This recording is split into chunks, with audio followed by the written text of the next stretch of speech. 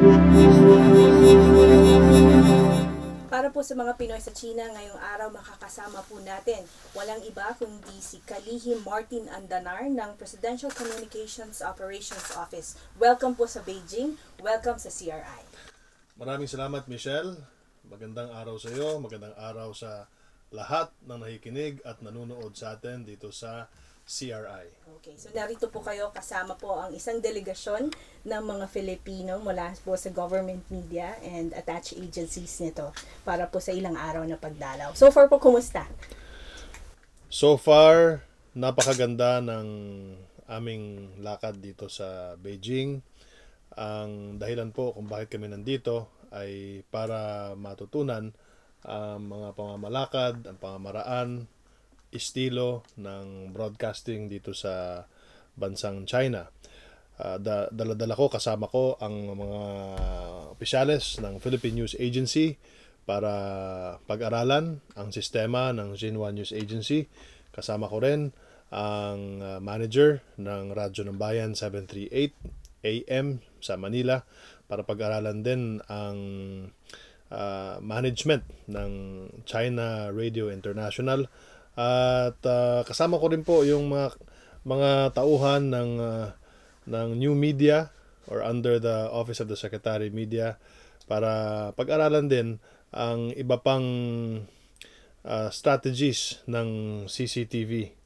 So far, napaka-init po ng pagtanggap sa amin ng gobyerno ng China. Kaya kami nagpapasalamat sa China dahil ang China po ay hindi lang puro salita, merong aksyon ang kanilang mga pangako na tulungan tayo mga Pilipino, lalong-lalo na po dito sa Presidential Communications Operations Office mula ng nilagdaan namin yung Memorandum of Cooperation or Understanding nung dumalaw po si Pangulong Rodrigo Roa Duterte dito sa Beijing para magkaroon ng isang malakas na bilateral communications relationship between China and the Philippines. At nakita ko kung gaano ka committed, kung gaano ka aggressive, kung gaano ka persistent ang China na ipadala natin, mga kababayan, yung mga opisyales ng PCOO, ng PTV, Radyo ng Bayan, PNA, PIA, para pag-aralan ang sistema dito sa China. Para po dun sa mga naysayers, kumusta po ba ang estado ng relasyon ng Philippines and China sa kasalukuyan? Ang relasyon po ng China at ng Pilipinas ay napakaganda. Simula nung naupo si Pangulong Rodrigo Roa Duterte sa Malacanang ay paganda ng paganda. More than $24 billion ang ipinangako ng bansang China, whether it's from the government or from the private sector. Meron nga nagsabi sa akin, umaabot na ng more than $30 billion dahil sa mga infrastructure projects, yung mga PPP, yung mga partnership between government and the private sectors in China. Kanya, kung titingnan nyo po yung infrastructure projects ng Pilipinas ngayon sa ilalim po ng Build na umaabot sa halos 8 trilyong piso in the next 6 years, malaking bahagi po doon ay galing sa China. At kami po ay nagpapasalamat sa bansang China sa laking suporta po ng gobyerno para mas lalong lumago ang ating ekonomiya sa Pilipinas.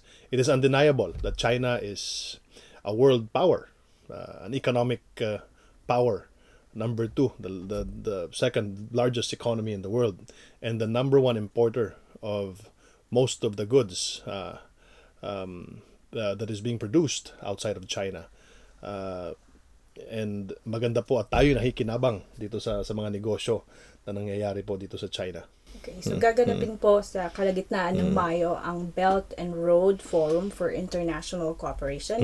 Inaasahan po dito sa China ang pagdalo ni President Duterte. Pero po, ano po yung mga pangunahing usapin na pagtutuunan ng ang Pilipinas po sa Belt and Road Forum? Bukod po sa pagsuporta ng ating gobyerno sa bagong Maritime Silk Road na tinatawag, ay isa rin pong paggalang ang ginagawa ng ating gobyerno. Kaya tayo ay pupunta dito sa pangunguna ng ating mahal na Pangulong Rodrigo Roa Duterte dito sa China, sa Beijing, in a few days from now, Michelle. Yes, sir. At bukod po dyan, ay gusto ko pong sabihin sa ating mga kababayan na magkakaroon din po tayo ng isang sideline press conference with the President. Ang tawag po nito ay Dutertenomics Belt and Road China.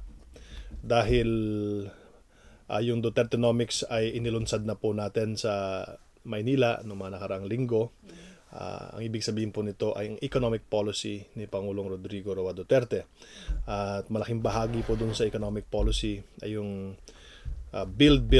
Ito po yung infrastructure project na gaya nung nabanggit ko kanina, malaking bahagi po ng pondo na to ay galing po sa People's Republic of China. So dadalhin po natin ito unang-una sa World Economic Forum sa Cambodia. So that will be the first time, Michelle, na lalabas yung Dutertenomics sa labas ng Pilipinas. At yung pangalawa po ay dito sa Beijing para dun sa Belt and Road. We expect the investors from China to the Philippines to be present there dun sa Dutertenomics Forum. At isa rin itong pamamaraan na pagpapakita sa buong publiko kung gaano po ka instrumental ang bansang China sa economic or sa infrastructure development ng ating bansa. Marami na pong naibigay ang Chinese government sa ating bansa. Isa na ho dyan yung mega drug rehabilitation sa Nueva Ecija. Ito po ay private and government partnership. At marami na pong mga tulay na ipapagawa ang China within the National Capital Region at sa labas din po ng Luzon. Kanya abangan nyo po ang ating Pangulong Rodrigo Roa Duterte sa pagdalo. We will continue to update, Michelle, kung saan, anong oras, kung baka sakali ay pwede kayo makapunta para makita nyo ang ating Pangulo dito sa Dutertenomics Forum on the sideline of the bigger event, which is the Belt and Road. So nakadalaw na po kayo sa CCTV, sa Xinhua, at ngayon po sa CRI. Ano po yung impressions ninyo sa Chinese media? Very professional, Michelle. Kasi dinaraw din natin yung ibang mga foreign media sa western side of the hemisphere. At masabi ko na kung gaano po ka-professional ang pagpapatakbo ng western media, ganoon din po ka-professional ang pagpapatakbo ng Chinese media. CCTV, CRI, Xinhua News Agency, CIPG na napunta natin yung publishing group ng China. And I can say that it's even more organized kasi nakikita mo na napakadaming it is government owned. And yet, yung reach ng CIPG, CCTV, Xinhua News Agency, CRI, ay napakalawak sa buong mundo. And I realized, Michelle, na China is not only taking care of its welfare inside China. Kung baga, China is also taking care of the welfare of other Chinese outside China. So ito ay napakamagandang ehemplo dahil tayo mga Pilipino, mga kababayan, meron tayong more than 8 million Filipinos all over the world. Kaya kami sa PCOO ay gusto naming matuto, pag-aralan, gusto naming kumuha ng direksyon mula sa mga managers ng Chinese media para sa pag-expand natin sa sarili nating PTV, Radyo ng Bayan, Philippine News Agency, ay hindi na tayo magkamali. Wala na tayong sasayangin na resources dahil yung best practices ay napag-aralan na natin dito. So ngayon po ay binibigyan ng importansya ang new media at ang paggamit ng iba't ibang plataforma para po makaabot sa mas maraming audiences. Kanina nga nandun kami sa Xinhua at nakita natin na bukod dito sa CRI, merong new media, meron silang new media in charge sa kanilang website at meron din silang social media division. Kaya makikita mo na talagang very organized Bukod pa po yun sa traditional media. Bukod sa ganun din dito sa inyo, kaya sabi ko sa mga kasama natin, kasama si Alan Alanige, yung station manager ng Radyo ng Bayan 738, sabi ko kailangan matuto ka, makita mo yung mga best practices para ma-replicate natin sa bansa natin. Kanina po nakipagpulong po kayo kay CRI Vice President Tian Yihong. Ano po yung pinakamagandang bunga mula sa pagpupulong na ito? Sa palagay ko, ang pinakamagandang bunga dito ay pagpapalakas ng ating mutual agreement na nilagdaanan ng mga nakaraang buwan sa Pilipinas. At ang sabi ko nga, kailangan agad-agad magkaroon tayo ng sharing of content. Sabi ko, kailangan merong yung China Radio International Filipino Service ay kailangan napapakinggan doon sa bansa natin ang broadcast or vice versa. I mean, there's so many things that we can do because of technology. No? Pwede tayong habang naka-record kayo dito, pwede mag-record doon, pwede nating pagsamahin yung broadcast na yun. Or while you are recording here, we are recording there, we can talk through the internet, no? Or through broadband para at least parehas tayo nag-uusap. There's so many things we can do. Pero sabi ko, dapat agad-agad ay maipalabas na para yung ating mga kasunduan ay hindi lang puro sa salita, kundi nangyayari na sa gawa. Kaya nandito si Alan, kapag hindi nangyari yon, isumbong nyo sa akin. Pressure. Pressure. Sir, nakadalaw din po kayo sa Peking University where the delegation was given insights or a briefing about the foreign policy of China. Being the head of the communications department of the government, ano po ba yung message or what did you learn para po mas madali ninyong maipapaabot ang posisyon ng China sa mga Pilipino? Well, magandang tanong yan, Michelle, dahil ipinaliwanag sa atin ni Dr. Wang ang kahalagahan or yung mga tatlong major events in the foreign policy or the growth of foreign policy of China. So, sinabi niya nung panahon ni Mao Zedong noong 1949 that was the first stage. That's number 2. Yung second stage was the time of Deng Xiaoping. And then the third stage, which we are currently involved right now, very involved, tayong lahat, no? Is the time of President Xi Jinping.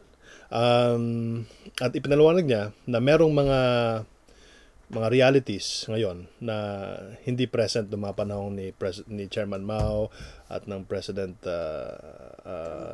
Deng Xiaoping, no? Halimbawa na lamang, sinabi niya na ngayon ang China is facing a problem which it never faced before. You have 100 million Chinese traveling all over the world. So therefore, China must ensure the safety of these traveling Chinese citizens.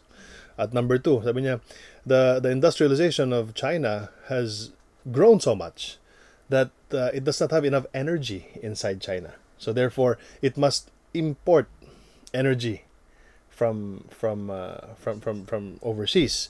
At binanggit din ni Professor Wang, apat yun na China is facing territorial or disputes with 8 countries, and no country in the world has ever experienced this.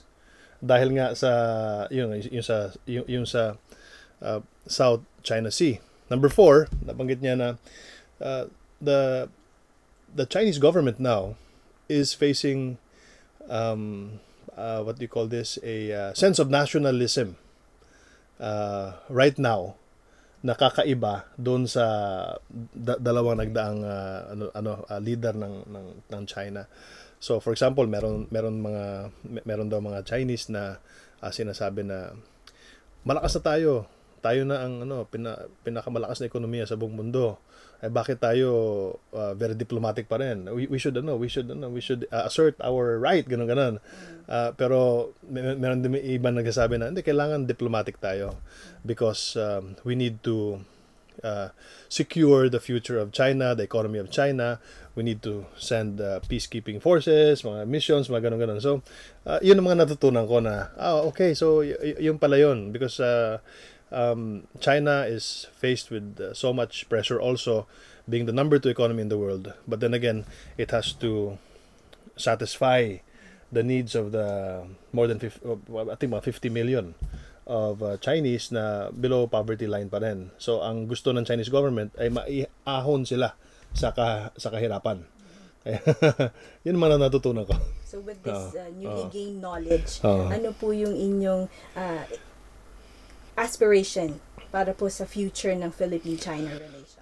My aspiration after gaining this new knowledge is to help the Chinese government send the right message to the Filipino people.